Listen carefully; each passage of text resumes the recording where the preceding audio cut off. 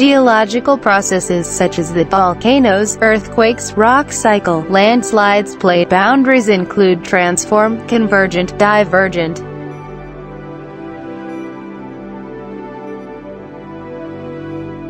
Theory of continental drift. The continents were once joined together in one large continent called Pangea.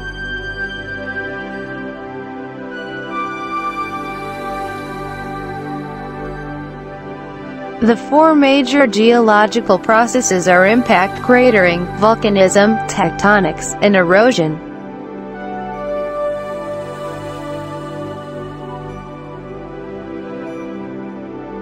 Cliff erosion, a volcanic eruption, or sedimentation at a mouth of a river are examples of these geological processes.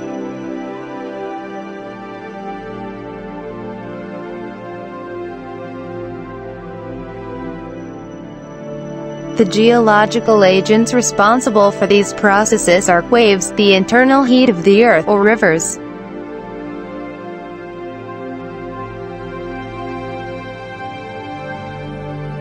Those processes include erosion, deposition, soil formation, and water flow.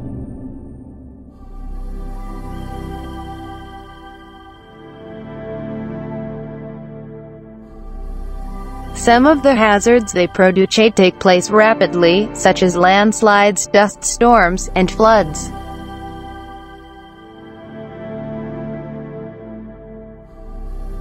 Others may be gradual events, such as topsoil loss, changes in ecosystems, and contamination of water and soil.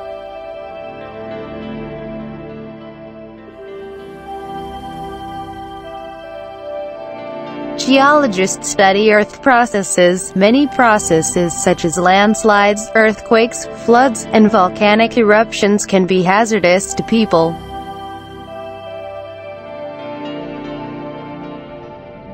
Geologists work to understand these processes well enough to avoid building important structures where they might be damaged.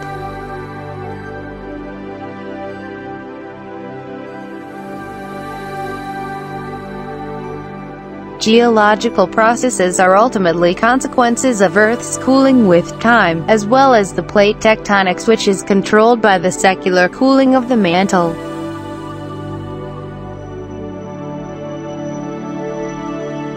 The lake, the glacier-deposited ridge at left, and the mountain in the distance are all examples of geologic features.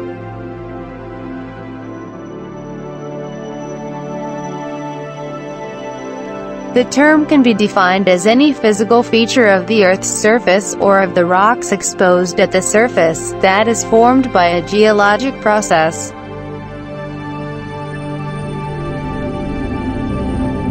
Geology in everyday life is not restricted to resources.